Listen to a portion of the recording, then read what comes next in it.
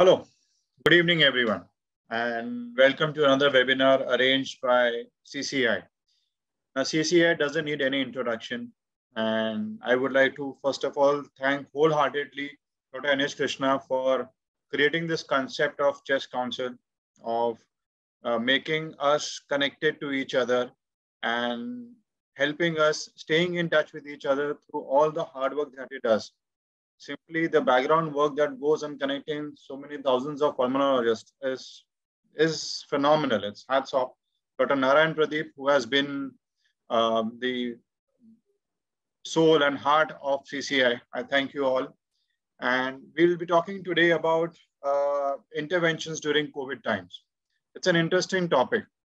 You know, Dr. Vijay Kumar, when he said that we want this topic to be held, it sounded very interesting, exciting that, yes, as pulmonologists, we are very interested in doing interventions. All of us have now started doing bronchoscopies, even in COVID patients. But we have no guidelines. So up till now, till very recently, we had no guidance. We had a lot of fear, a lot of skepticism, a lot of doubts. So we thought, let's just clear all those things today. So for helping me out in this next 2-hour venture, I have with me my elite panelists. We have first Dr. Bala Raju. Dr. Bala Raju needs no introduction. He's a well-known pulmonologist and an intensivist. He's from Visakhapatnam. He does a lot of interventions and he has been very kind enough to share his knowledge with us regularly on WhatsApp groups. So he'll be speaking about his experience doing interventions during the COVID times. Then we have Dr. Shweta Bansal. She is from Delhi. She has European diploma in adult respiratory medicine. She's an MD, DNB, DM, and she is now senior consultant and interventional pulmonologist at the Department of Pulmonary Critical Care and Sleep Medicine, Delhi Heart and Lung Institute in Delhi. And we have Dr. Bharat Anil Toshniwal. Dr. Bharat has again MD and DNB and his fellowship in interventional bronchoscopy from Malaysia. He also has certificate course of allergy and immunology from VP Chest and currently practices mainly in Nanded at his Toshniwal Chest Hospital and Shwas Chest Hospital, and has been he has been an invited speaker at multiple national and international seminars and has got many presentations to his name. So without further ado, I am Dr. Mehul Thakkar. I forgot to introduce myself. I am a pulmonologist practicing in Mumbai, and I would now hand over the session to our speakers. So there has been a slight change of plan, and I think it is going to be worth it. We were actually going to go with the flow of the seminar, but as we all know, and as we all have been wishing him, it's Dr. Krishna's birthday today. So I would like to wish him a very happy birthday and hand over the mic to Dr. Vijay and Dr. Narayan Pradeep. Very good evening, one and all. Krishna Anna is also, on live. Thank you, Anna, for, joining us in the webinar and made it more, live. And many, many more happy returns of the day. The name Krishna Anna means a lot to Indian pulmonology, particularly young breed. Yes, I don't have any hesitation to say this. He has been, very vital in designing this CCI. And I was looking forward for, okay, what are the various qualities that Krishnana has imparted to Indian pulmonology and young chest physicians when we look. He practices ethics and teaches ethics. He practices honesty and then teaches the same. Like that, if you look on for this, okay, there are many, in fact, not many, most of his nights, he used to sleep at probably around 3 a.m. He used to work for, CCI day and night. And the amount of, service, what I can say, it is unparalleled. And on this, I feel really very proud to speak on behalf of entire Indian pulmonology on the CCI webinar platform to communicate wholehearted wishes from entire Indian pulmonology. Anna, entire Indian pulmonology is wishing you a very, very happy birthday. Live you a very long, healthy, quality life, and then lead us from front, all the young budding pulmonologists and even senior pulmonologists. And it is indeed great honor for me to talk on behalf of entire CCI. Narayana, over to you. Yes, it was, I wish our chairman trustee, Dr. N.H. Krishna, a very happy and happy birthday. I wish he is now coming online to. It's already there. Yeah. So on behalf of entire CCI, I wish him a happy birthday. Thank you very much, Vijay and Narayan Pradeepa and the rest of the CCI. That was a pleasant surprise. I suddenly got a phone call a minute ago. Fortunately, on Thursday on a webinar day, my birthday has come. I'm beyond words to express my gratification towards dear Vijay, Narayan Pradeep, and the panelists present here, the entire Chess Council of India. I'm like at loss of words because so much of love and affection. Somebody should be so lucky to fetch that in one lifespan, which God has gifted to me via all of you and the CCI. I'm at loss of words and nothing else. As everyone knows, we had some few deaths in our like one death and one critical accident within a month span in our family. I was like, I don't know, I was not sure that whether I would come, but suddenly 2 minutes before Chanam Chetty called me and I'm here, but all that sorrow is wiped out now via your love and affection, and I'm so happy. Hope such young breed always, because this young brigade which is sitting here right now, Mehul, Shweta, Bala, Raju, Anil. So I'm very sure they are the future of India, and such young brigade should always give an opportunity. And that is the simplest task what I did. I didn't do anything great. It was my intention to come ahead with young brigade, and that has become successful today. And I would like to extend one more warm word of appreciation to all of you, like Mehul, Shweta, Bal, Raju, and Anil. I would like to tell you that the way you people are performing nowadays in the webinar or also on live platform, you are doing better than the senior stalwarts. And everybody is convinced because for a long span, you have proven repeatedly yourself. And frankly speaking, you made CCI proud for the faith we had in you. Thank you so much, everyone. I hope there was a disturbance from my side for the initiation of the webinar. And I hope the webinar continues and it comes out with always, like usual, colorful. Thank you, everyone. Each one from the central committee and many from the CCI life membership groups, they wanted to name, but in the interest of time we cannot. But they want to communicate their love and affection on the live, Anna. Thank you so Frankly, much for joining. Just now I came online from morning till now. I have not turned on my internet only. So I'm yet to see the WhatsApp messages. I'm yet to see whatever Facebook, everything. I'm yet to see. I just turned on internet now. Right. So thank you, everyone. Right. Thanks those who expressed to come and wish me here. Thank you so much. Namaste, Anna. Take care. Namaste. Thank you. Thank Bye-bye. you. Thank you. Vinod, over to Dr. Balraju presentation. Dr. Balraju, please take over the mic. Thank you.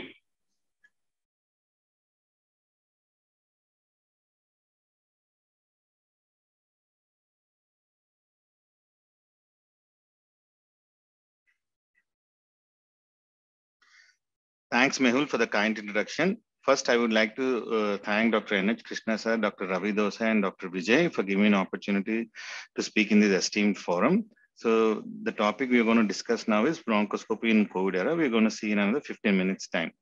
So this will be the agenda for the 15 minutes. So what are the indications of bronchoscopy in COVID era? The role of personal protective equipment and role of bronchoscopy aerosol box. So general principle to be followed during a bronchoscopy procedure, disinfection and suit requirements of the bronchoscopy room. So to start with, as we all know, COVID is a highly infectious disease. The primary route of transmission is through aerosols. Bronchoscopy is an aerosol generating procedure. So is it advisable to avoid all the aerosol generating procedures, especially bronchoscopy, whenever it is possible? If it is necessary, definitely we need to do the procedure with utmost precaution, basically to reduce the transmission to the healthcare workers. So how do you categorize the patients? We categorize patients into 3 groups. One is the COVID positive. So when you say COVID positive, when you have a positive RT-PCR report or a rapid antigen test, irrespective of the clinical signs and symptoms. So when you say high suspect, when you have symptoms of COVID in 14 days time, or the person is in close contact or with a suspicious or a confirmed patient of COVID-19, or the person has visited high risk areas for COVID in the last 14 days, or if the patient HRCT is suggestive of COVID. So any of these 4 features, if the patient is having, then it should be considered as a high suspect. And even though RT-PCR is negative, the patient should be considered as a high suspect when you have the following 4 features. So when you say low suspect, when the patient doesn't have any of those 4 features, negative RT-PCR, no history of upper respiratory infection, then you call it COVID low suspect. That is absolutely normal patient who require a bronchoscopy. So ideally, every patient undergoing bronchoscopy should be assumed as COVID suspect, and universal precautions should be always taken while performing every procedure. So starting with the history, basically we require 3 main things. One is the history, RT-PCR, and a HRCT report.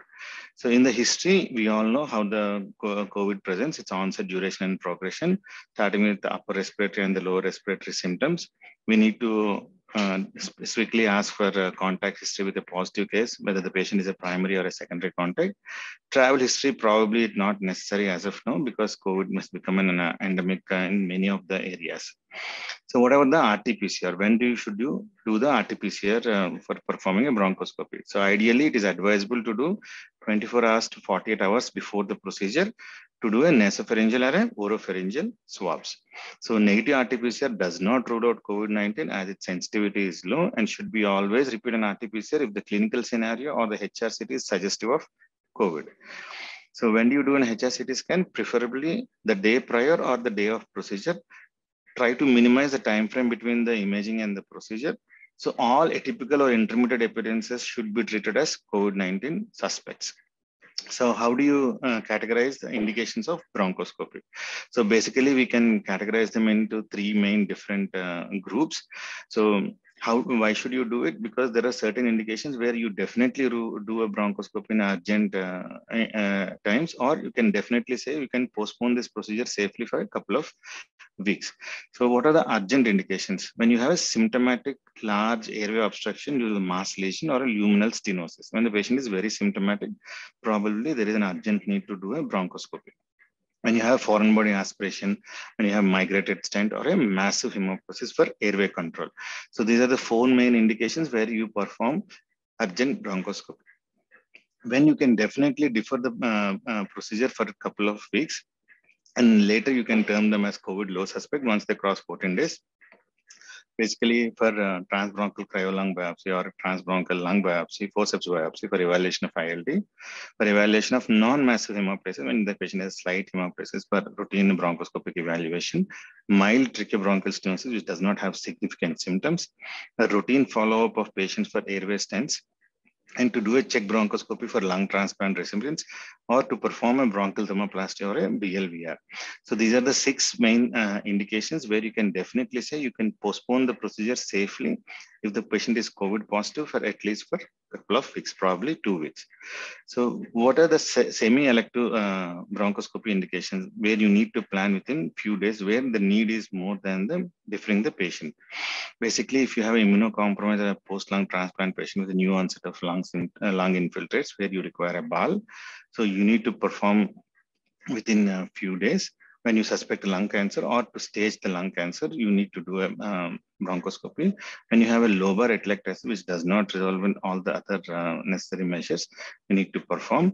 Or when you suspect a pulmonary tuberculosis or a drug-resistant tuberculosis, where patient cannot bring the sputum or the sputum is negative.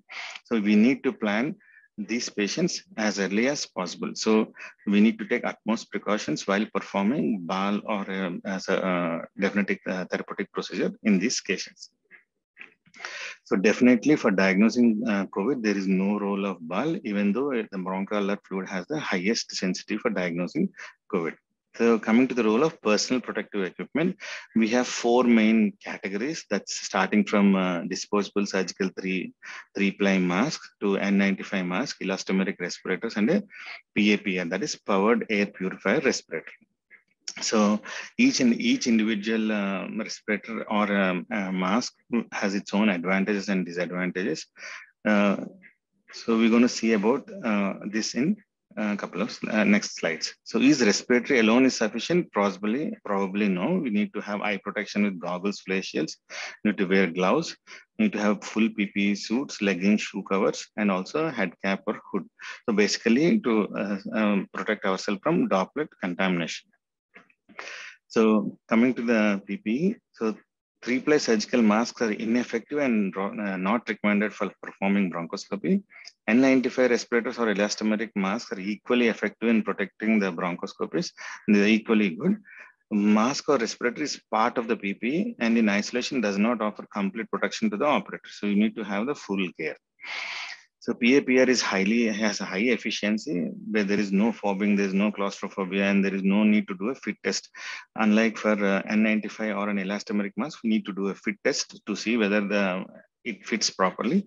Whereas a PAPR, you don't require a fit test. There are only 2 main indications. One in high-risk procedure. It's again, it's an option. It's not that it is only recommended. Or when the fit test fail, when you have a loose-fitting elastomeric mask or an N95 mask, you can offer a PAPR, but definitely it comes at a cost. The cost of the PAPR anyway is around 1 lakh. This N95 mask hardly costs around 100 rupees. Elastomeric mask probably costs around a couple of thousand rupees. So what are the general principles to be followed during bronchoscopy while performing bronchoscopy? So obviously the room should have minimal staff as much as possible. Probably you don't want to infect many persons inside the bronchoscopy room. There should be a designated downing and doffing areas for the operator. Ideally, you require a negative pressure room with minus 2.5 pascals pressure and with a 12 air exchange per hour. 12 air exchange per hour. So what is 12 air exchange means? So in 1 hour, the total room air capacity should be exchanged 12 times. So if you have that much of air exchange, then it is ideal to perform high risk procedures. Obviously, it is very, very difficult to have negative pressure rooms and with HEPA filters and 12 air exchanges. It's not possible in most of the centers, including my center. So you can always modify your room to modify your suite to place exhaust fans and to allow natural ventilation from the other side so that you can try to avoid droplet contamination as much as possible. Because you are performing bronchoscopy, it is an aerosol generating procedure. The room should be closed. The door should be closed. Personal protective gear for all the staff, coveralls, gloves, N95 mask.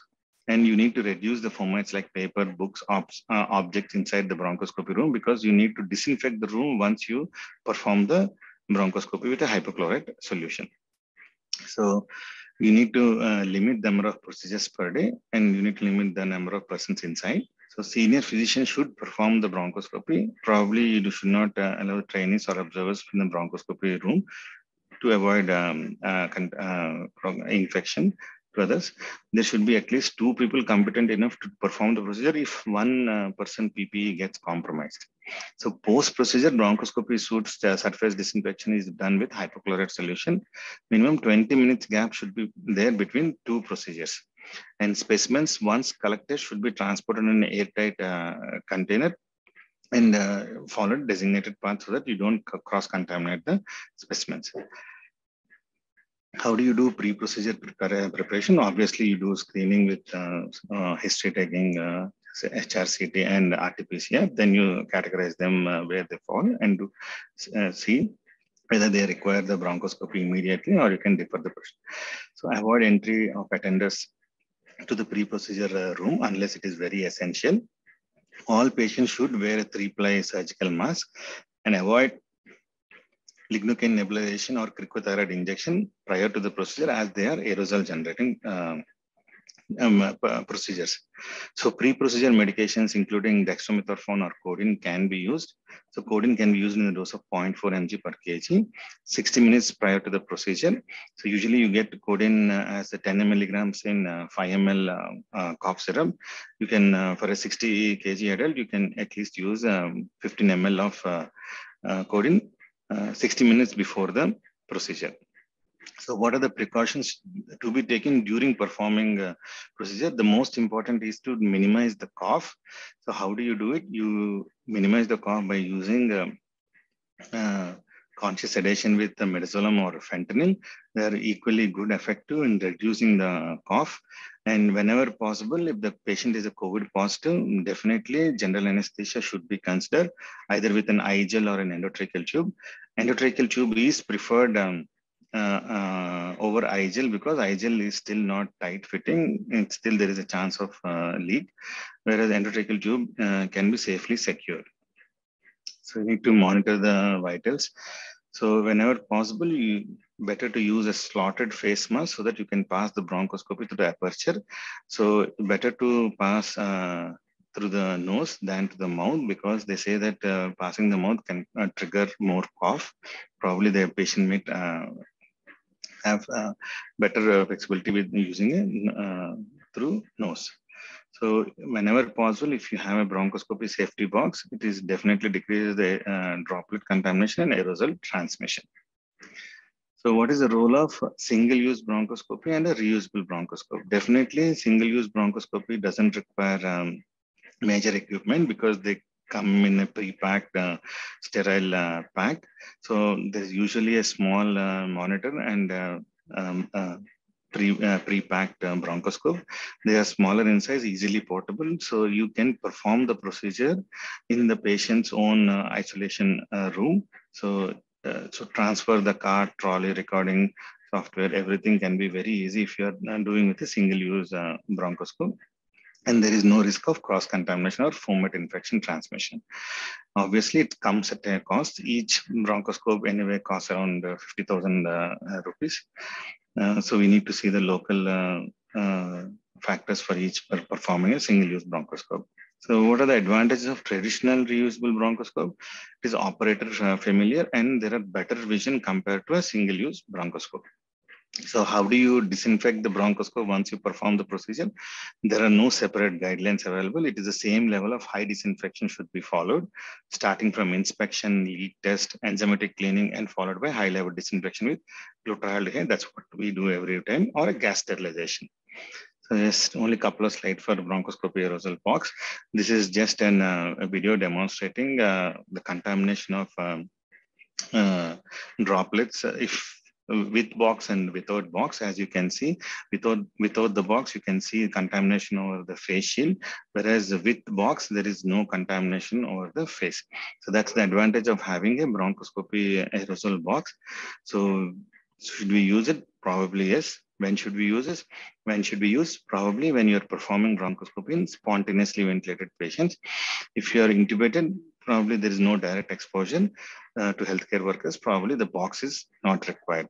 So this is just a couple of videos where you can perform bronchoscopy with an aerosol box, where I'm doing in case of vocal cord biopsy and another case of Bala. So definitely not comfortable, but it's always better to use maximum precautions as possible. So what's the role of rigid bronchoscopy in COVID era? Generally, rigid bronchoscopy needs to be avoided if possible. It's better to, if you can perform the case in IGL or an endotracheal tube, it's better to do it in those types, the flexible bronchoscope. And if rigid bronchoscopy is unavoidable, then you can always avoid the jet ventilation, because there is direct transmission of aerosols. And whenever possible, better to use the flue fog attachment so that there is no direct contact of aerosol to the face. So to summarize, every patient undergoing bronchoscopy should be assumed as COVID suspect, and universal precautions should always be taken. So it is very difficult to have an ideal bronchoscopy suite. So maximum precautions should be taken to reduce droplet exposures, like minimal staff, use of sedation, cough suppressants, and no pre-procedure lignocaine nebulization, barrier methods like mask with slotted aperture or a bronchoscopy box. So no special disinfection for bronchoscope. Regular protracted disinfection is good enough. Post-procedure bronchoscopy, room surface disinfection with hypochlorite solution, and avoid rigid bronchoscopy whenever possible. So we have on Indian guidelines, consensus guidelines for flexible bronchoscopy in COVID pandemic. It's published in Lung India in March 2021. Thanks a lot for your patient listening. Thanks.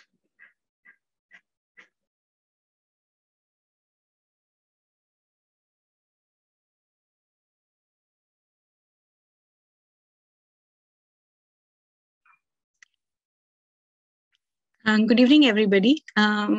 First of all, I would like to thank CCI team, Dr. Ravi, Dr. Krishna, for giving me this opportunity. So today we are talking about the various interventions in COVID times, and I'm really thankful for Dr. Mehul for the kind introduction, and Dr. Bala. He has really done a very good job. He has talked about bronchoscopy and really made my job easier. So he has talked about bronchoscopy as an aerosol generating procedure, which is one of the major procedures which generates aerosol in our day-to-day practice. And he has talked about how to deal with the safe practices and the measures, how to do bronchoscopy and other procedures. But what I am talking about is about the pleural procedures. How safe are they? And what practice measures shall we take to prevent the aerosolization, to protect ourselves, our healthcare workers, and do the good for the patient as well. So the questions that I'll be dealing with will be how, whether pleural procedures, are they really aerosol generating procedure or not? What is just 1 or 2 slides about the pleural involvement in COVID-19, and what diagnostic procedures and therapeutic procedures we should or we should not go about, when to do which procedures, what are the precautions that has to be taken during or after the pleural procedures, like the common pleural procedures like the intercostal drainage and the thoracoscopy, and what are the measures that we can take to decrease the aerosolization during the pleural procedures. So as now we are almost 2 years into the COVID, and a lot of things have happened. We have encountered the first wave, second wave, and now we are into the third wave.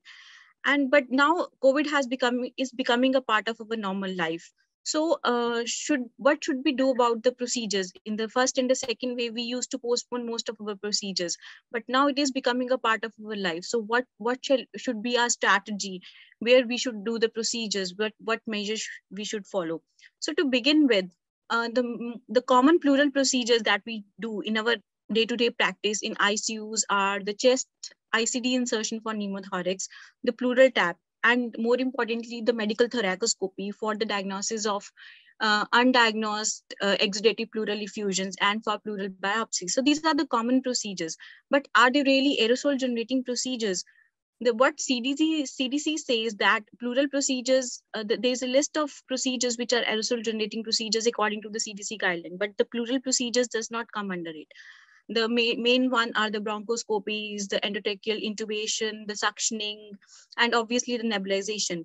But what are potential aerosol generating procedures are the ones who are likely to induce cough, which should be performed cautiously and be avoided if possible.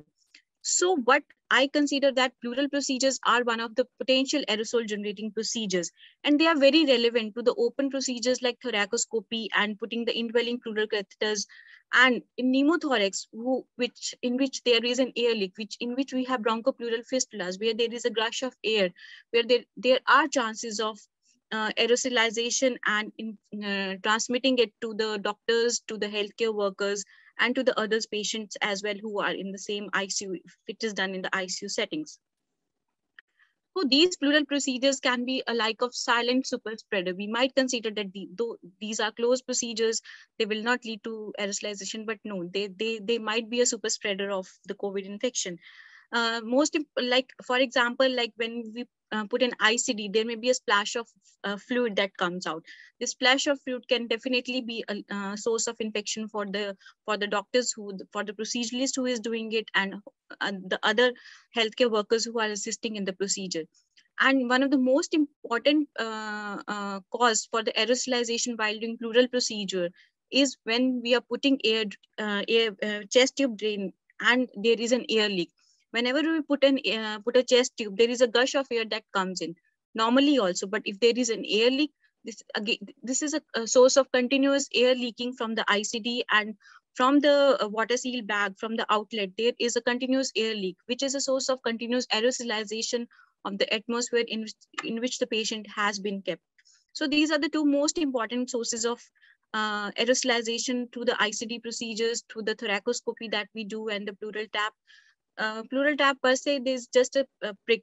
They may not be that much, but yes, ICD and thoracoscopy, they can be super spreader of the infections. So it is very important to stratify the procedures according to the indication, and we have to triage which are the urgent one, which are the emergent or the urgent one, which we can postpone, and which are life-threatening, and we have to take action immediately. So if we just have a brief look into what are the pleural manifestations of COVID-19.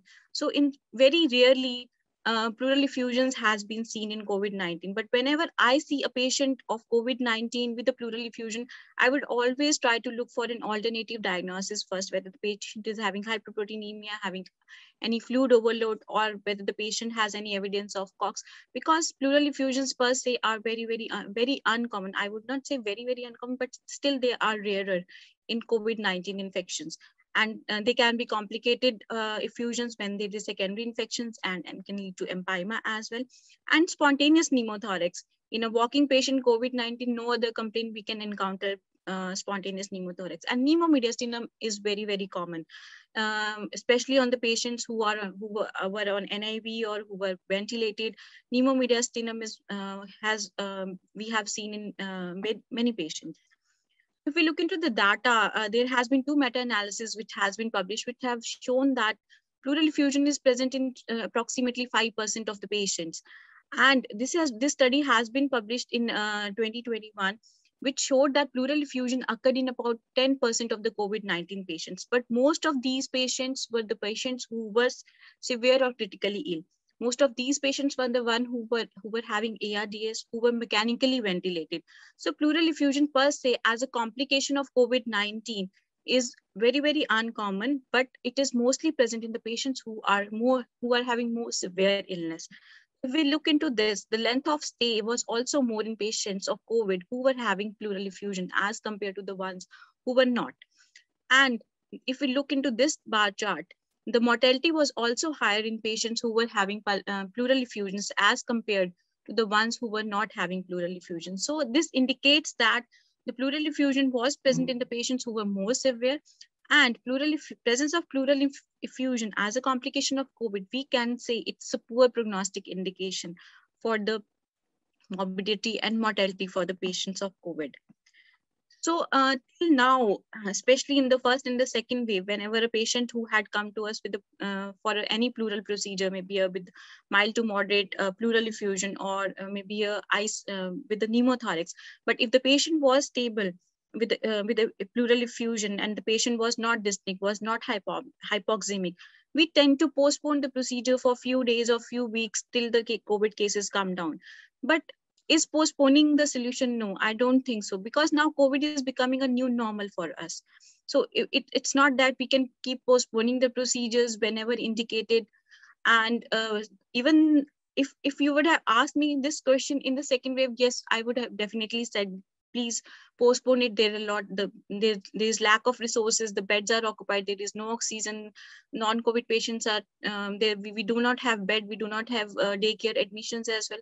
So this was a time when I would have said, yes, we can postpone. But now I think now we are almost 2 years into it. We are, the COVID is becoming, the cases are not too much. Most of them are mild cases. I would still, if indicated, I would at this point of time would go for the pleural procedures. If the patient are mild tolerable, we might defer it for a few days when according to the number of cases that we are coming. But still, if it is indicated, the patient is dyspneic, the patient needs diagnostic pleural tapping, patient needs ICD for the relief of symptoms, I would definitely go for it rather than postponing it.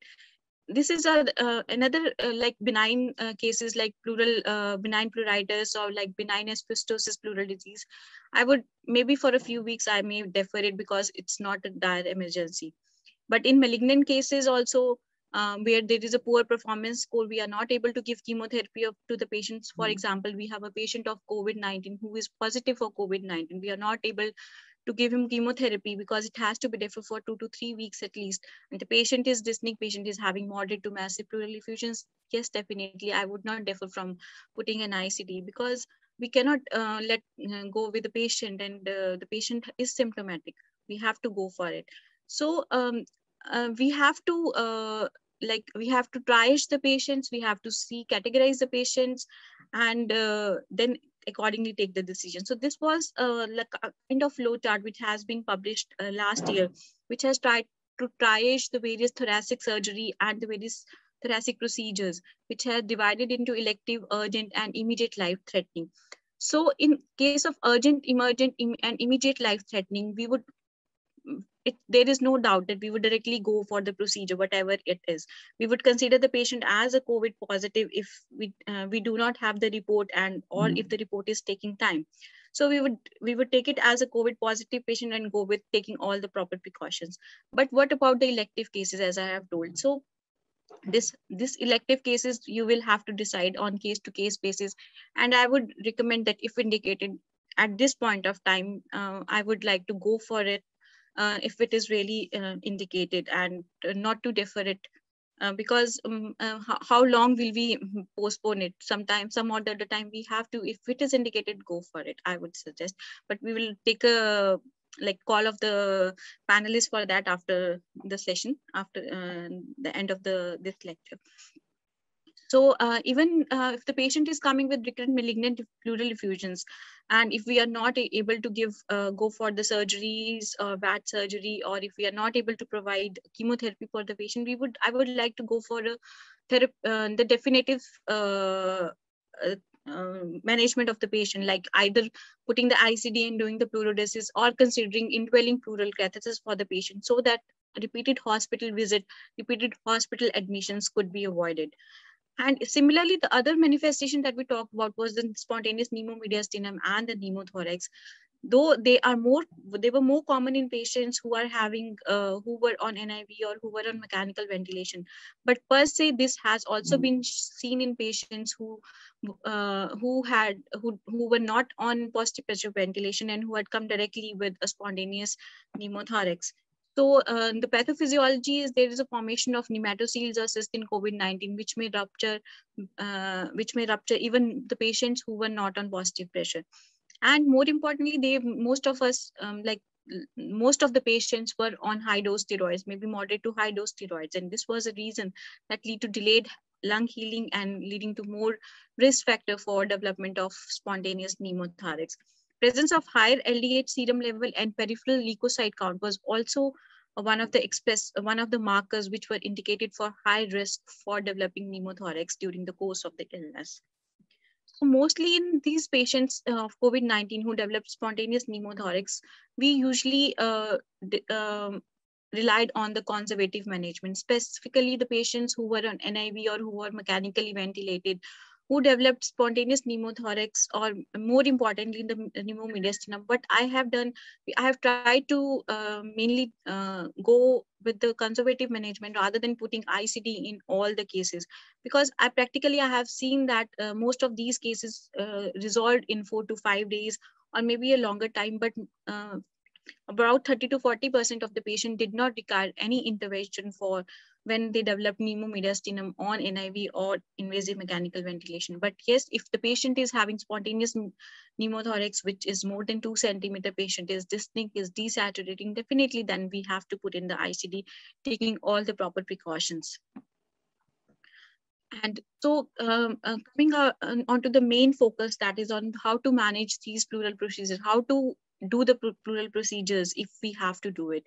So whenever a patient comes to us who we are suspecting any pleural effusion, pneumothorax or pneumomediastinum, we should try to look for the symptoms, whether the patient is really suffering from COVID symptoms or not, and we should go for the nasal or oral pharyngeal swab. But what we have protocolized is like we do rapid antigen for all these patients who come to us for such procedures.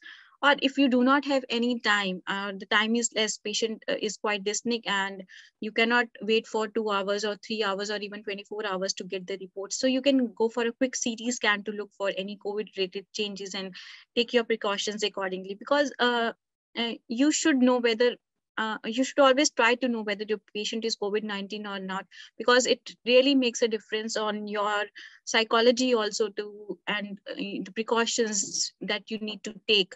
Though we do take all these precautions generally also, but when we know that the patient is COVID, we do take a little bit more, and we should try to know the status of the patients before going for the pleural procedures, unless and until it is it's life-threatening. So we should follow all the precautions of wearing the proper PPE, the checklist of and document the steps, using the proper 2 pairs of gloves, the gowns and the boot coverings, as we usually do for seeing the COVID patient. And the samples have to be kept properly. These samples should be categorized as category 3 as the TB samples, and we should try to double back it. First, the sample is put in a bag where the sample is collected in the procedural room. And then when it is taken out of the room, it is placed in another separate pre-labeled specimen bag, which is then transferred to the lab. And when the procedure is done, it has to be avoided. None of the non-essential persons should come for at least 10 minutes after the procedure has finished due to the persistence of viable viruses. So what measures can be minimize the aerosolization during ICD insertion and during thoracoscopy? One of the most important measure, like we have devised many measures to do various procedures during this COVID time to decrease aerosolization. So using a viral filter to the ICD tube is also one of the measures. This is one of the various jugaads that we have invented during this. So it is a very, very effective measure, like using a simple antiviral filter that we use commonly during our ventilated patients. And another thing that we need is a endotracheal tube. We need a proximal end of this 5 to 6 centimeter of our endotracheal tube that you need to cut on and attach to the HME filter, that we normally use in our ventilators. So this filters guarantees approximately 99% of these viruses to be filtered before the air goes in, because when we put an ICD or ICD for pleural effusion or for pneumothorax, there is a gush of air or gush of the fluid that comes into water seal bags. So this leads to aerosolization, and to the outlet, it contaminates the environment. So to prevent it, when we put an air filter at the outlet, so the air that goes into the atmosphere is 99% filtered. So it decreases the risk of transmission of the infection to the proceduralist, to the various healthcare workers.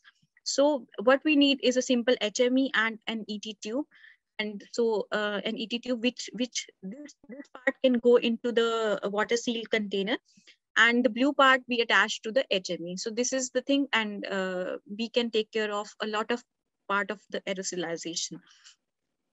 Another thing is we do have a pressure release valve, safety valve, which is present in the suction bottles. So this is also can be a source of contamination, so a source of aerosolization. So what we try to do is to seal it whenever we have the safety valves.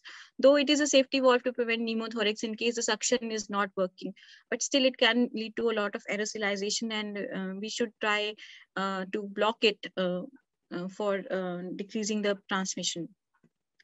So this Putting a normal wall suction to the drainage system is also one of the thing. We can put it to, we can put the the other end of the from the patient.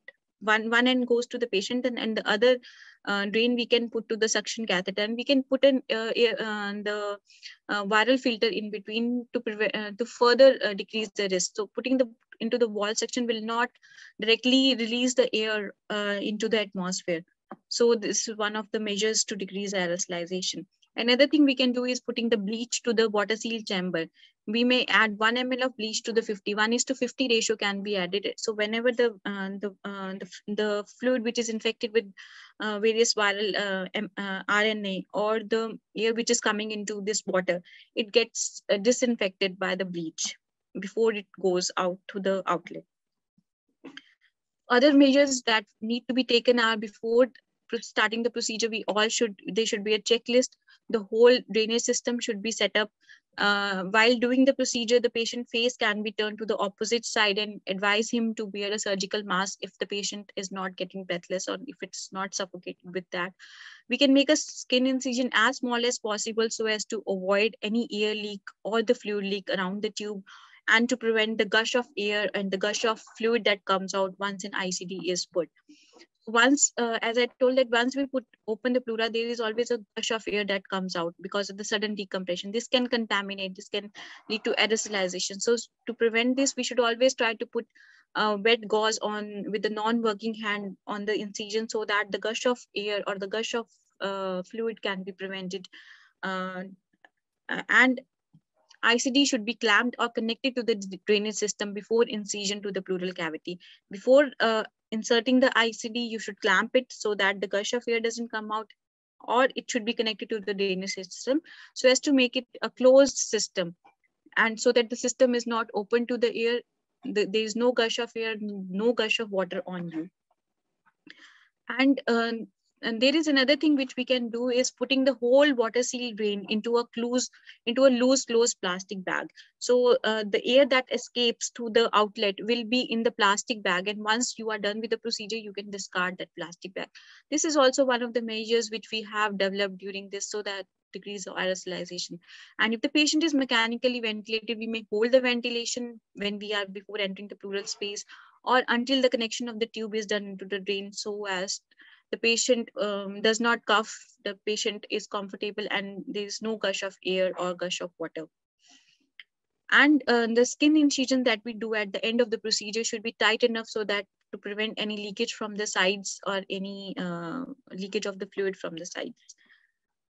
And the filter that I have told can be put to the drainage system has to be replaced every 24 hours. And how to do it is you have to clamp the tube, the ET tube, that the part we have taken, you have to cover it with a gauze and you clamp it to make sure that the tube is fully occluded. And then you remove the filter, replace it with a newer one, and then you can again declamp your ET tube. So this you have to do it every 24 hours for the effective working of the filters. And you have to check regularly that the filter is not working properly and the tube is not kinked or occluded. Otherwise, it can lead to a kind of tension pneumothorax if the patient is having pneumothorax.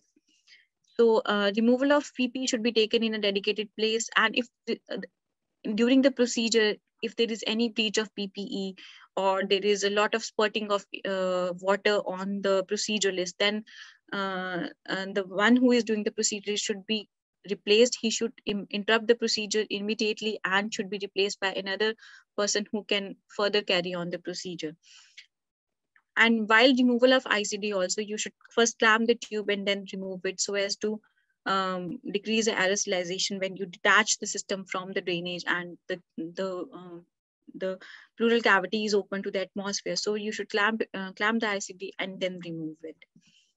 So particularly all these were pertaining to thoracoscopy also, but specific precautions that we may take during thoracoscopy is adequate sedation and analgesia, so that the patient is comfortable, he is not coughing at all. Decreasing the coughing, decreasing the splash of the, because I have seen multiple times, especially when you are doing rigid thoracoscopy, whenever there is a massive pleural effusion, you put the trocar and you put on your scope. There is the initial there's a lot of fluid that comes out of the cavity. Sometimes there is just a splash of water, that is the fluid that comes on, and it can spill onto your PPE kit. And also to minimize that, the patient should be comfortable. And we can use one-way trocars, which that can be done for the access to the pleural cavity, and providing the proper seal at the entrance floor to prevent the minimal spilling and to get the minimal spillage of the fluid. We can cover the face of the patient.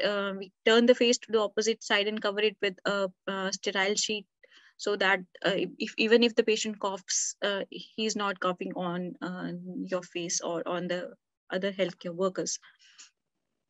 So this was an article, abstract, which was published in European Respiratory Journal in 2021, which compared the two, which emphasized the fact that during this COVID era, we may directly go for medical thoracoscopy for undiagnosed pleural effusions. So there were two groups. Group one, where they did aspiration as well as medical thoracoscopy at the same point when the patient presented, and in the group two, when the medical thoracoscopy was done after inconclusive cytology. That is the usual guideline, that first you subject the patient to the cytological analysis. If it is negative, then you go for the medical thoracoscopy. But in this COVID era, we cannot keep calling the patients again and again. The patient cannot come to collect the reports after 7 days and again convince the patient for medical thoracoscopy. So if in this study, they came to the conclusion that straight to medical thoracoscopy approach reduced the time of diagnosis, the number of patients visit to the hospital, and the number of invasive procedures that was done on the patient, and there was less strain on hospital resources.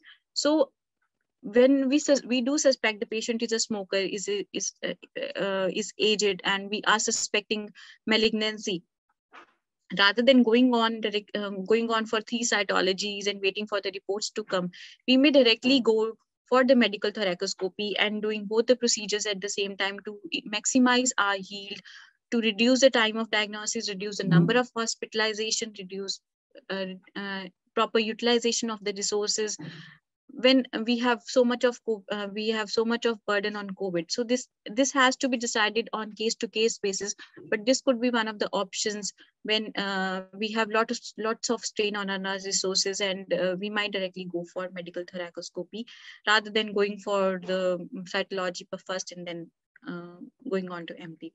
So this is very important, that we have to try our IP procedures according to the stage of the COVID. When there is an exponential increase of new cases or rapid increase of new cases, as it was in the second wave in last year, when March to May, when the second wave was rampant. So in that case, we may go only for urgent cases, and elective but non-delayable cases, we may evaluate on case to case whether we should do it now, or we may be able to delay it for a few days or few weeks. But when there is a decrease in the new cases or absence of new cases in the last 2 weeks, then yes, we should go for urgent cases in full capacity. Elective, I think, yes, elective and non-delayable cases, as I have told, we should now adapt ourselves to the new normal and go for the elective, but where the procedure is indicated, we should go in for full capacity. So we have to adapt it to this new normal. Postponing procedure is not the solution. Using the HME filter to the water seal drainage system, the digital drainage system, use of wall suction, adding sterilizing agent to the water in drain, apart from the various measures that small tips that we have just discussed, these may be the possible and effective ways to decrease aerosolization. And yes, universal COVID precautions are must, they has to be taken. So in a nutshell, interventions during the COVID time, or even we can say during this time, they are very, very important. We cannot go away saying that no, COVID is going, we cannot do the interventions. Whenever indicated, wherever indicated, we have to decide on case-to-case basis. And I would say go for the procedure if indicated straight away rather than postponing it. Thank you.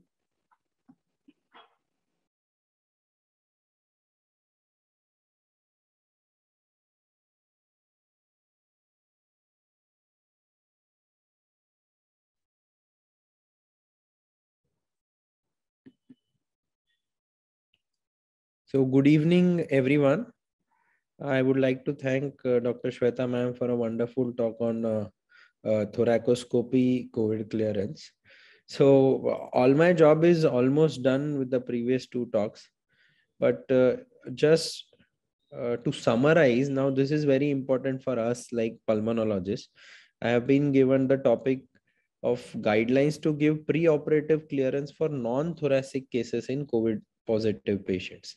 So when you are called for fitness as a pulmonologist, what should be done? So I'm Dr. Bharat Toshniwal. I bring greetings to you from the city of Nanded in Maharashtra. It's a pilgrimage city for the Sikh community. So let's go to our topic. There are very specific guidelines. See, all of us are still learning in COVID. So this is what a CDC guideline earlier it was, that how long you should wait to have elective surgery. First, we'll talk about elective surgery for a patient who has confirmed COVID-19 infection. So very specifically, they mentioned that at least 24 hours since resolution of fever without the use of fever reducing medications and improvement in respiratory symptoms, and at least 10 days since symptoms first appeared. This is for mild to moderate cases. And when there is severe cases or immunocompromised patients, then the guidelines say at least 10 days and up to 20 days since the symptoms have passed, at least 24 hours since resolution of fever without the use of fever reducing medication and improvement in respiratory symptoms, and the symptoms in general like cough, shortness of breath have improved. So these are the first guidelines which had come up for elective surgeries in patients who were confirmed COVID-19 positive. If you want to remember in a nutshell, it should be like 4 weeks for an asymptomatic patient or recovery only from mild respiratory symptoms, 6 weeks for symptomatic patients who did not require hospitalization, 8 to 10 weeks for symptomatic patients who may be diabetic, immunocompromised, or hospitalized, and 12 weeks for a patient who was admitted in ICU due to a COVID-19 infection. So first take-home slide from my end for elective surgeries is this. You remember this duration while giving fitness. What about the procedural recommendations? They say limit all the non-essential planned surgeries and procedures, especially dental, until further notice. This was the first guideline I am talking about. To aggressively address COVID-19, they recognize the conservation of critical resources such as ventilators and the PPEs, which were very essential as limiting exposure of patients and staff to this deadly virus. Dental procedures, or as we have told in the past two lectures, that aerosol generating procedures are considered to be the highest risk of transmission. So if at all it is very necessary, use proper PPE, and if it can be postponed or delayed, it is very good that you can delay that procedure. This is a tiered framework which was set up to inform the health system as they consider resources and how best to provide surgical service and procedures to those whose condition requires emergent or urgent attention. This point is very important, that the decision, it always remains to the responsibility of the local healthcare delivery system, including state and local health officials and those surgeons who have direct responsibility to their patients. What is happening now that this was very early, but now COVID is like 2.5 years old. So we are not delaying everything, but it has to be a case-to-case basis selection, depending on the local surgeon, the operating surgeon and its team, to decide the urgency or the need of the operation done. If it can be postponed in a confirmed COVID-19 positive patient, you have to. If at all not, then you have to do with what precautions I will tell in the further slide. In analyzing the risk and benefit of any planned procedure, not only must the clinical situation be evaluated, but resource conservation must also be considered. These recommendations are meant to be refined over the duration of the crisis based on the feedback from the subject matter experts. What, if at all, you are going to operate or do any procedure on a COVID-19 patient, there should be supply of PPE to the facilities. There should be proper staff availability, bed availability, and an ICU availability for isolation of COVID-19 post-op patients. Should be ventilator availability should be there, because we don't know which patient will behave how after his or her OT. Health and age of the patient should always be considered given the risk of the concurrent COVID-19 infection during recovery. Very important, and always the bottom line should be the urgency of the procedure. If it can be delayed or hold for a certain amount of time, it is always better to do that, because we don't know what post-op COVID complications you might have to face in a confirmed COVID-19 positive patient. This is my second take-home slide. If you want to remember, these are the 5 rules for elective surgical procedures during this outbreak. You should test asymptomatic patients before elective surgery with the knowledge of the sensitivity and availability of PCR at your institute. Do not use CT chest as screening method, except for certain types of surgeries like a thoracic surgery. It is not always recommended. Do not rely on antibody tests for screening and implementation of infection control measures. Reduce the number of your OR staff and entering and exiting the OR. Be sure that the healthcare workers have the appropriate and optimum PPE during the operations. So these are 5 very important points when and if you are going to deal with a COVID-19 positive patient for surgical interventions. This is one slide which shows if the patient was previously COVID-19 positive and posted for elective surgery, what all investigations you should do. So for any major procedures requiring general anesthesia, whether the patient was asymptomatic or symptomatic, it is always better to do all battery of pre-op investigations. Only in cases when the patient is undergoing a minor procedure with or without general anesthesia and he or she was asymptomatic, few tests like the PTT, D-dimer, fibrinogen, NT-proBNP, LDH, ferritin, prealbumin, they can be avoided. Otherwise, it is always better that you do all your pre-op workup in a treated COVID-19 case, especially the X-ray, the ECG, if at all required, an echocardiogram. Now, what are the PPE you should use during a surgical intervention in a COVID-19 case? I think all has been discussed. Just I would like to summarize that a triple layered surgical mask or an N95 face mask, they are very much needed when performing an aerosol generating procedure or in an area where neonates are being provided respiratory support.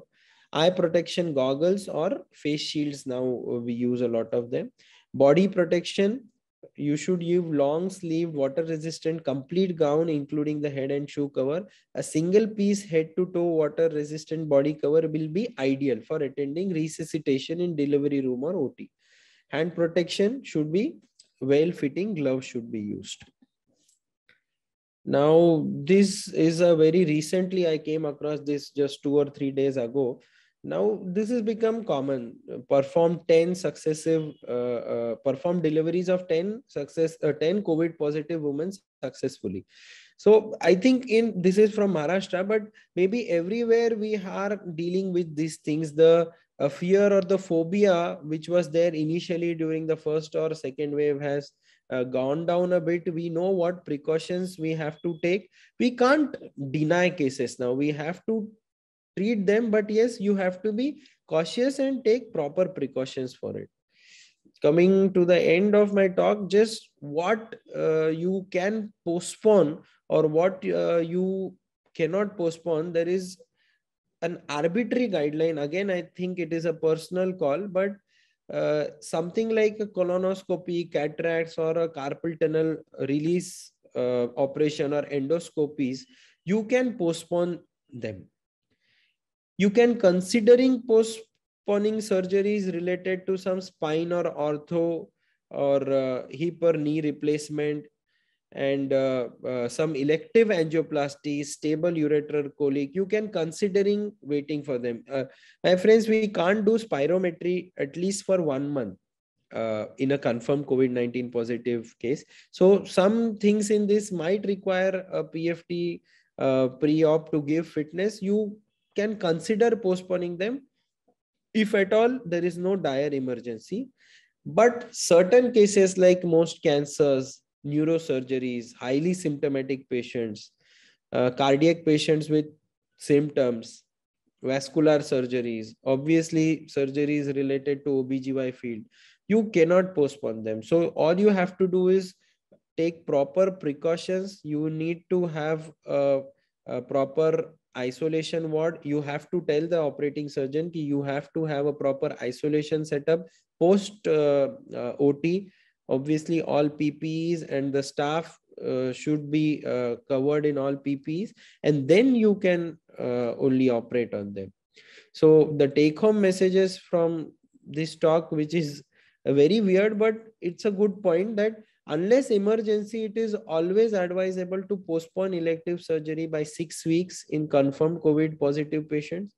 The case-to-case decision to be taken by operating doctor in this ever-changing COVID scenario. Proper isolation ward, ICU and PPE gear should be practiced by the surgeon and his team. No one has mastered COVID yet. So it is always better to explain risks to the patients and relatives in the current medico-legal scenario. Sorry, you don't know what the patient might behave post-op. So it is always better when you are doing what might be the procedure on a COVID-19 positive patient. It is always better to explain the post-op risk. We don't know which patient might suffer embolism or some other form of complications. So thank you very much. I thank CCI for this opportunity, and we will discuss the questions in the next session. Thank you.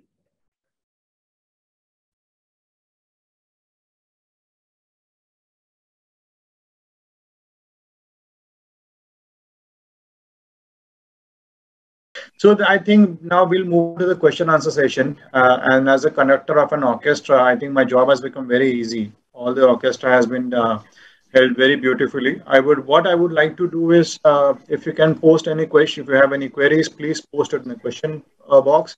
What we will do is convert every scenario possible into a clinical scenario and ask my panelists a rapid fire round, so that to speak. Because I think everything has been discussed in details. Dr. Bala, Raju, Dr. Shweta, and Dr. Bharat have explained everything very beautifully. So I guess let's start with the first question. I will come to Dr. Bharat. If you see a 70-year-old male who's a smoker and has got admitted for an inguinal hernia surgery, now this is kind of redundant question, but what if he's found to be incidentally COVID positive and you are called for fitness? What would you do? Would you give a fitness for such a patient, Dr. Bharat? So it will depend on what kind of or what stage the hernia is. If it is in like a strangulation or an emergency one, we obviously have to operate. And if not, if the patient is stable enough, if the surgeon thinks we can wait, the patient is COVID positive, I think it will be better to wait. So it depends how medically emergency the situation is.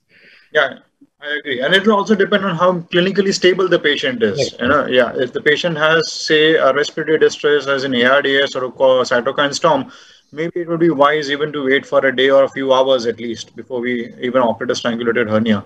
But like if you are called for a fitness, patient is totally asymptomatic, would you do a PFT in such a case? Because the surgeon, the anesthetist wants a PFT in every case. Oh, no. If the patient is confirmed COVID positive, maybe incidentally, it is not advisable to do a PFT in such cases. We have to wait. For that, I'm sure you can't do PFT.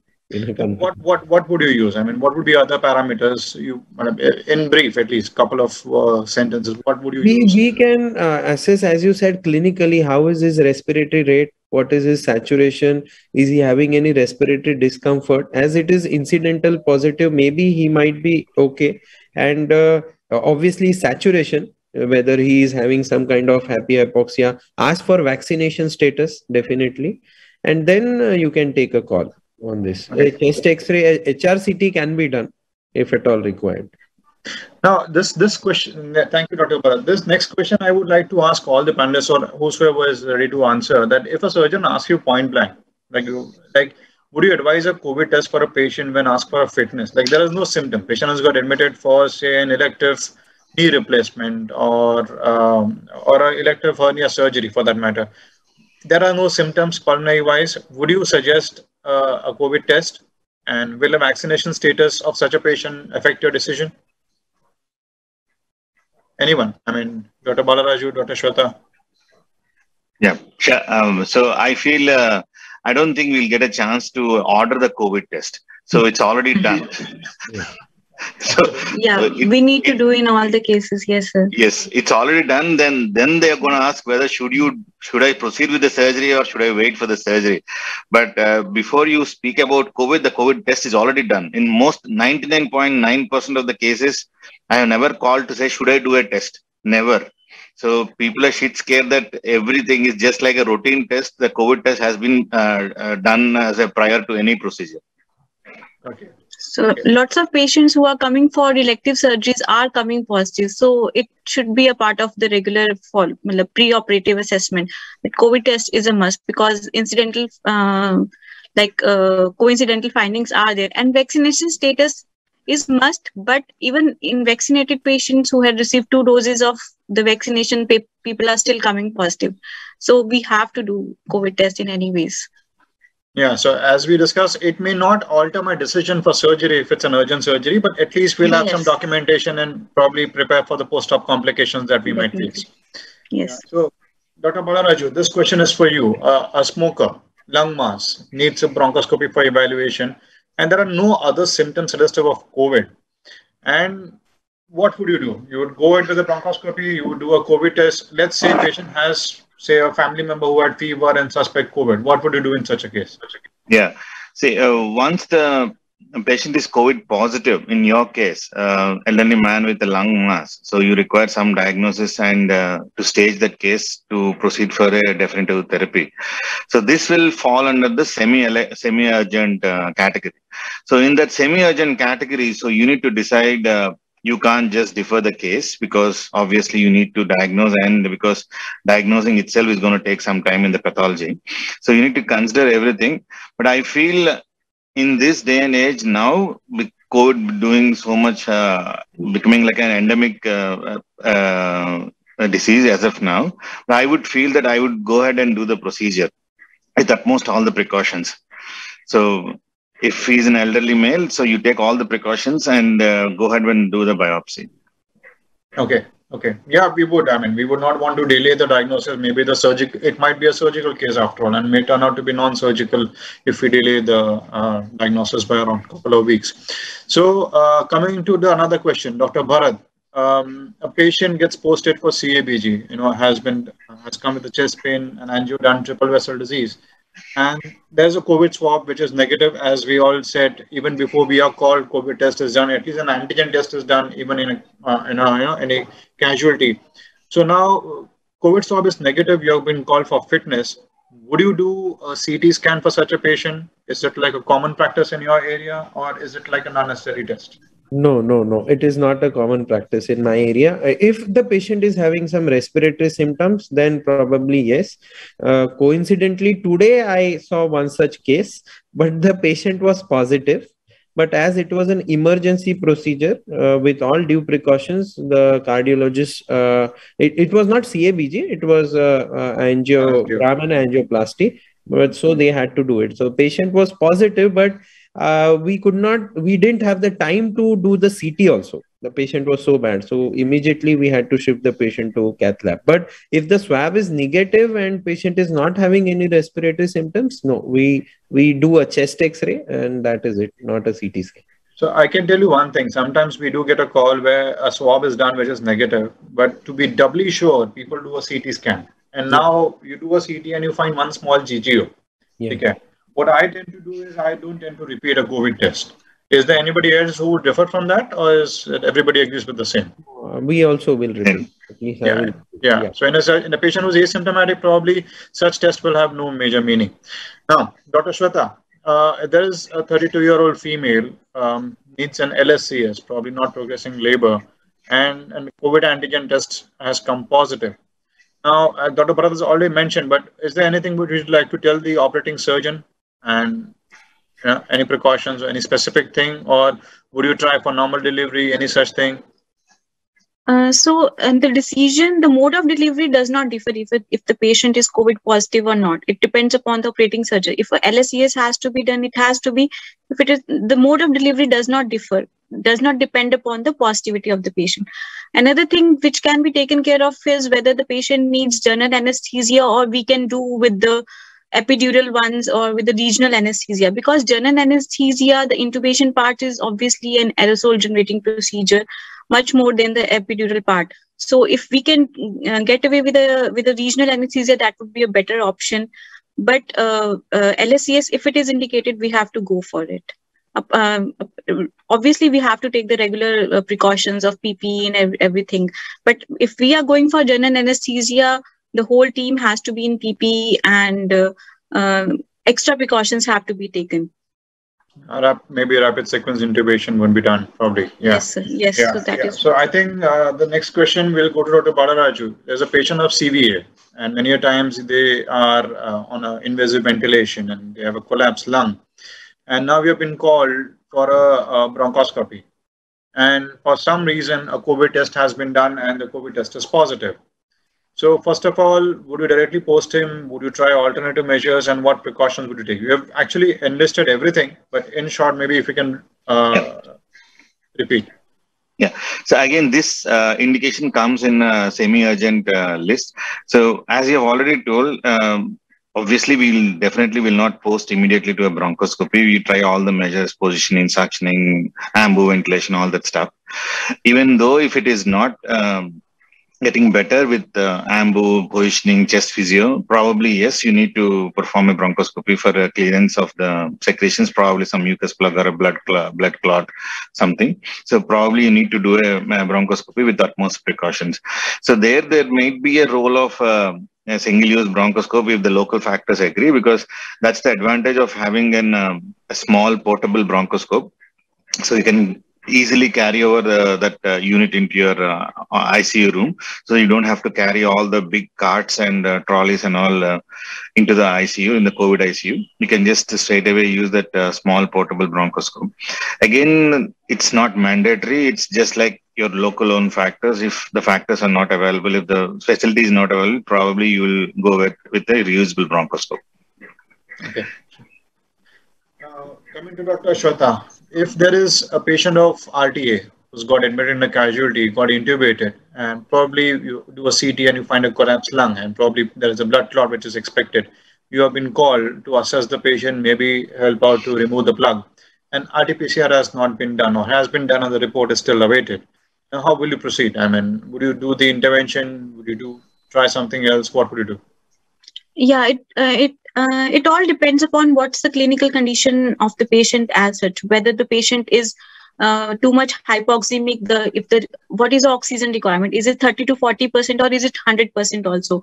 Is the patient hemodynamically stable? So overall clinical picture of the patients does matter, because if the patient is hemodynamically unstable, the patient is on 100% FiO2, still not maintaining saturation, then we need to go immediately for, it's a kind of a life-threatening situation. So we need to do the bronchoscopy and get away with the mucus plugging or the blood clot. But if the patient is not so unstable, the patient is maintaining on 30 to 40% FiO2, it's okay, and he has already been intubated, then we may try for the chest physiotherapy if there is no any rib cage injury, and we may try for the nebulized mucolytics and wait for a few hours, because most of these acute chest collapse, if it occurs, they do open in a day or within 24 hours. But if the patient is unstable, then we definitely have to go straight away for the procedure, irrespective of the COVID status, with all the precautions to be taken. Yeah, so the way I see it, it's a stable patient. You may try alternative therapies. Yes. If it's an acute collapse, if it's a chronic collapse, or maybe a little more time has passed, maybe the therapies might not work and you may still end up doing a bronchoscopy. Yes, but if it's an unstable patient, you have to save the patient. There is no second doubts about it, and you have to go ahead with everything. Great, great. Dr. Bharat, see, you've been called for a reference, a 66-year-old male, a smoker with massive hemoptysis, get admitted in the ICU, still not on ventilator, but you're called for a pulmonary reference, probably an SOS-scopy. X-ray has been done showing a patch. RT-PCR is unknown, still has been sent. How will you proceed? I think Dr. Bala sir will answer this better, but it falls under a emergency procedure, I feel. So with proper precautions, I think we'll have to, because massive hemoptysis needs to be controlled. Bala sir? Yes, true. So as much as possible, see, by the time you have a massive hemoptysis, before you are called, the anesthetist would have intubated the case. Yeah. So most of the times, the first thing foremost is to secure the airway as much as possible. So once you secure the airway and you feel that the hemoptysis is stopped, probably you might think of straight away send them for embolization, bronchial artery embolization. Or if the airway is not secured or there is so much of blood clots, probably yes, you need to take all precautions and do a bronchoscopy. Okay. Okay. Now, coming to you, Dr. Raju. I mean, see, if there's a patient who is COVID positive on invasive ventilation and develops a new patch, and you want to know whether it's infective, fungal. I mean, many times in the first and the second wave, we've had, at least in Mumbai, a lot of mucor and a lot of aspergillosis secondary to the immunosuppressants that were used. So if there's a new patch, COVID positive on ventilator, how would you proceed? Would you do a bronch? Yeah. So if you talk about diagnosing VAP in a ventilated patient, so probably I would consider doing a mini ball in this case straight away. So before I do a bronchoscopy, because many of the studies have shown that mini ball is not bad enough. So you can diagnose many of it with mini ball.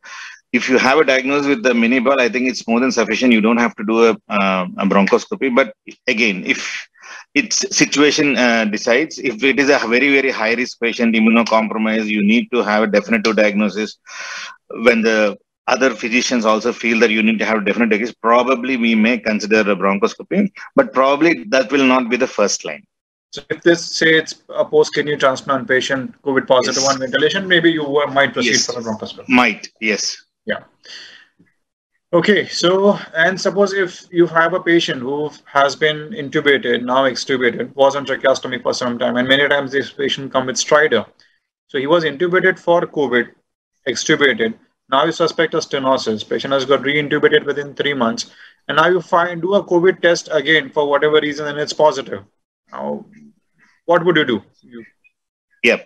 So if you look at the indications for this, if it is significant symptomatic airway obstruction, probably yes, you need to straight away have to relieve the airway obstruction irrespective of the COVID status. You need to take all the full precautions.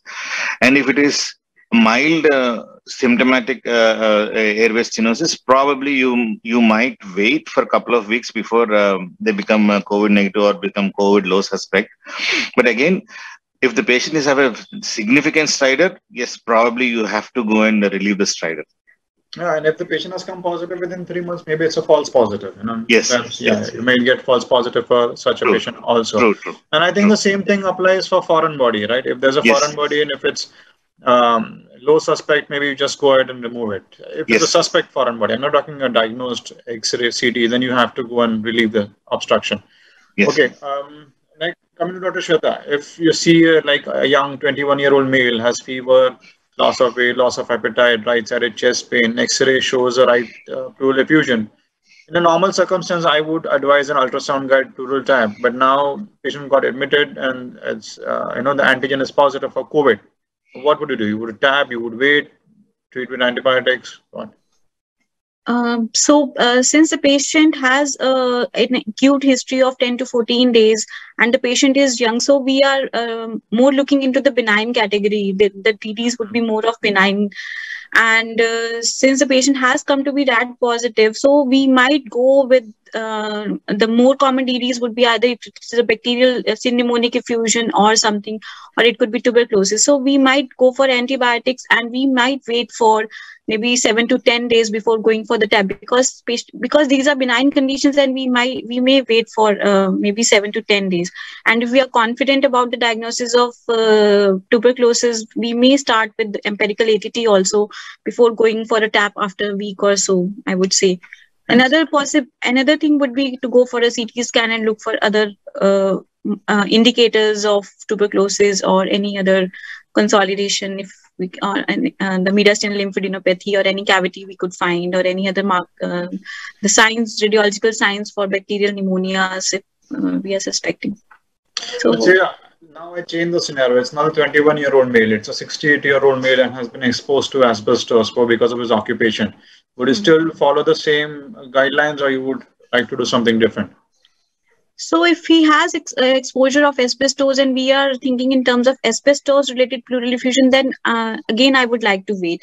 But if the scenario is like he's a smoker and I am finding a lung mass, if the patient is quite symptomatic and we need to have an early diagnosis, we are thinking of malignancy of any squamous or small cell carcinoma, then I would definitely go straight away with the diagnostic or bronchoscopy if required for the biopsy or for the pleural tapping. So it all depends upon the history of the patient. So you might at least do an ultrasound and check if you find pleural nodules. Probably if it looks like malignant or shouts malignant, maybe you need to diagnose it as soon as possible. Now, there is a comment from Dr. Vijay Kumar. He said that if patient is going an angiography, maybe you may not need a CT, but for a sternotomy, a CT screening might be required, which probably the surgeon might not be comfortable without getting a CT done, knowing whether he's going to get exposed to the any viral dose or not. And in the question box, I'm just happy to announce that everybody is just happy that Dr. Krishna's birthday is here today. We have been wishing him. So again, Dr. Krishna, very happy birthday today. I hope you have a great year. Now, coming back to Dr. Shweta again, if you have a COVID positive patient, as I'm admitted for like an ARDS cytokine storm picture, and now you see a daily X-ray sometimes is done in ICUs, and you find a fresh effusion on an ICU. Okay. Now, would you go and tap it? How would you progress? It again depends upon first of all, how much is effusion, whether it's mild, moderate, or massive. And if it's mild to moderate, I would rather look for an alternative causes. I would look for the other etiologies. Now the patient is in ARDS, he has been ventilated.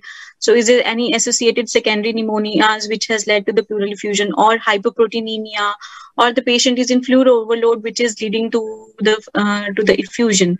So I would rather go with the investigations, the other investigations, rather than going for the pleural tap.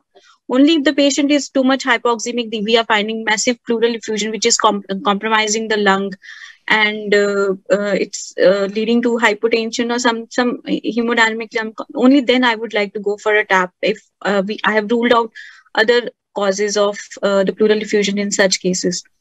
Okay, great. So if you have a mild effusion, maybe you can wait. If it's definitely. If your patient is throwing a fever spike and you suspect an infection, you may go ahead and put a needle and get a sample out. And maybe in such a case, other markers like blood markers, procalcitonin, all those things might also help to diagnose whether we are looking at a secondary infection. Now, coming Dr. Bharat, you have a patient with COVID pneumonia, and as we discussed, many such patients on invasive ventilation or on non-invasive develop pneumothorax or pneumomediastinum. So many a times these patients also require central line, and very commonly the most common, you get one of the commonest complication is pneumothorax. So if there's a pneumothorax due to any such reason, and obviously the patient needs an ICD, what precautions would you take? I'm sure it has been discussed in the this lecture, but now it's a call. You have been called in the middle of the night at 2 o'clock. There's a pneumothorax. We try to put a central line. What would you do? What precautions would you take? Well, I think this one everyone here might have faced during past 2 years. We obviously have to put in a ICD. We done in a first thing is proper aseptic precautions along with the PP kit. Try to keep the staff minimum. And few new things I learned from today's madam's lecture is the one-way seal wall if we can use, because the aerosol generation if we can reduce, as the patient is COVID positive, that will be more helpful. I think सबने ही कभी ना कभी COVID positive patient को ICD तो डाला ही है अभी 2 साल में तो. Yeah, so I mean, it's yeah, as you said, everybody is still learning. So we are still going to learn new things, doing bronchoscopy, thoracoscopy in active pleural disease, and maybe just consider it as any other infection in future. So yeah, it will be very important to take all the precautions, make sure that the staff is minimum, wear proper PPE kit. Many a times, I mean, at least that I have faced, PPE kit may not be readily available. Yeah. Considering now that since COVID has become, not so severe, we don't have dedicated COVID hospitals in many areas. Yeah. So you might just get a gown and a face shield and a mask, and probably you have to deal with that. So saving patients' life is paramount. So we have to go ahead with it and just pray that we are able to handle the viral load that we are facing. Now, this will be going to all the panelists. Right, in most of the nursing homes, like if we are talking about air exchanges, about cubicles, it is good for big setups. Many a times we go to smaller setups where nursing homes don't have a cubicle structure or an isolation area, and you need to do a scopy bedside in an intubated patient or a patient who's there hospitalized in the ICU. Okay, any other special precautions that you will take apart from what you have mentioned? Like you are going in a nursing home setup, so we don't expect ideally, yes, every nursing home should have, ICU should have air exchangers as per the infection control protocols, but it may not be feasible for every small place, but patient needs a bronchoscopy for lung collapse or for blood clot or for any such thing. What precautions would you take? Everyone. I would like to know everyone if there's anything, what extra you might do. Maybe Dr. Bala, you can start. Yeah. So, what you said is absolutely right, because in most of the small hospitals and the nursing homes, it's just like a ward with the open ICU. So cubicles separation are probably very, very difficult.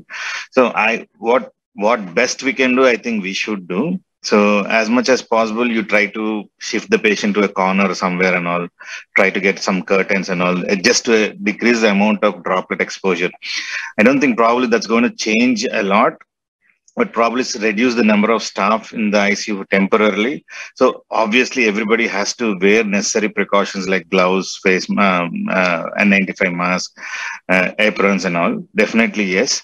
And there, if you have a normal bronchoscope, probably I would say no. So fiber optic bronchoscope, probably I would not recommend doing the procedure, because that's a direct exposure to the airway. It's always better to use a video bronchoscope as much as possible. If you don't have a video bronchoscope, yeah, probably I don't think it's the risk to be taken, directly doing the fiber optic bronchoscope. I would not encourage doing that. So as much as possible, I think whatever you have said, you take all the precautions and try to do it. Okay. Dr. Shweta, Dr. Bharat. Yeah. Distance between the beds can be increased a little bit, maybe, so that during the procedure we can increase the distance, and impermeable curtains that sir has already mentioned. I think. Yeah. I think I come from a place where there is all nursing home only. Yahan pe we don't have any corporate setup. It's a district place, and I think many of our friends might be facing the same problem. It is very congested. You have to, as sir said, I probably try and do that to a corner. Agar kahin wahan ekada window hai, only one staff, try to keep it less exposed.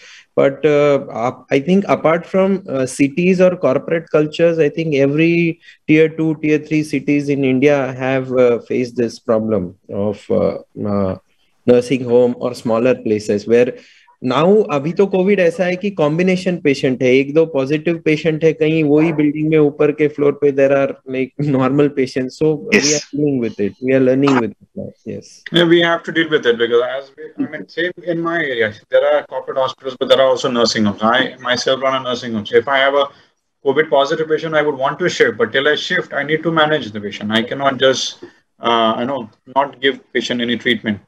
So I guess, this was a very enlightening discussion. Even I learned a lot, as Dr. Bharat said, some jugaad that we need to learn. And as Dr. Vijay Kumar is saying, probably Dr. Bala Raju will probably have a red carpet welcome for a robotic bronchoscopy in such scenarios. I don't know how we are going to shift such a patient for a robotic bronchoscopy from a nursing home, but hope so we'll reach in that thing in future. So if I would just like to wrap up by saying first, the birthday wishes from Dr. Bharat Bhushan, Dr. Kirat Sibia, Dr. Jayaraman, wishing Dr. Krishna a very happy birthday. And if there are no more questions, I would like to thank Dr. Krishna, Dr. Narayan Pradeep, Dr. Ravi for giving us the opportunity to present, or I would say be part of this webinar where we could discuss our own problems. Dr. Narender, the National President, is always standing behind us, guiding us how to go ahead with such situations.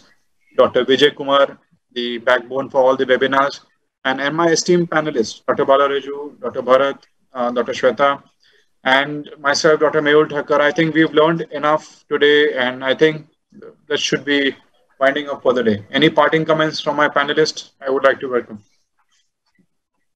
Yeah. Thanks, Dr. Krishna sir, Dr. Vijay, Dr. Ravi, Dr. Narayana for this wonderful program. So even I have learned from Shweta ma'am all this jugad, what you have done with the thing. We have never thought of it. we always used to just put a tube and just forget and go, because as a consultant, you don't stay inside the ICU. We don't know what's happening there. So I think it's a new learning for me. So I've never thought about that as of now. Thank you.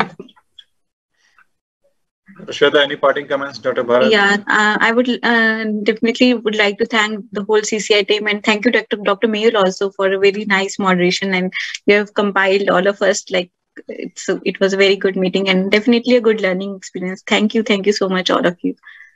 Yeah, thank you so much. CCI always comes up with unique topics to discuss, which we do routinely, but we don't discuss. So this was again one such topic. I loved it. And thank you, CCI, all the team.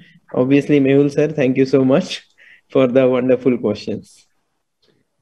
Good night, everyone, and take care. Stay safe from COVID. Good night. Thank you. Bye-bye. Good night all. Thank you, sir. Thank you.